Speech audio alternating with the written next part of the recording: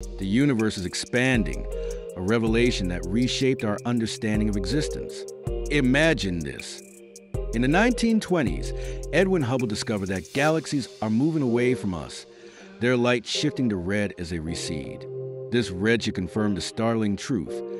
The universe is not static, it's growing. But how did it all begin?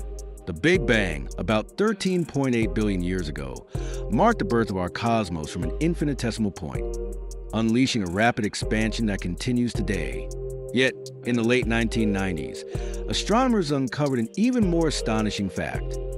This expansion is accelerating, driven by an enigmatic force known as dark energy, which constitutes nearly 70% of the universe.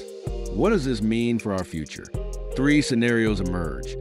The Big Freeze, where galaxies drift apart into a cold void. The Big Crunch, a catastrophic collapse.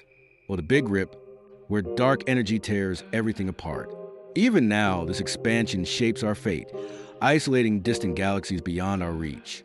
As we ponder these cosmic mysteries, we are reminded of our place in the universe and the endless questions that await our exploration.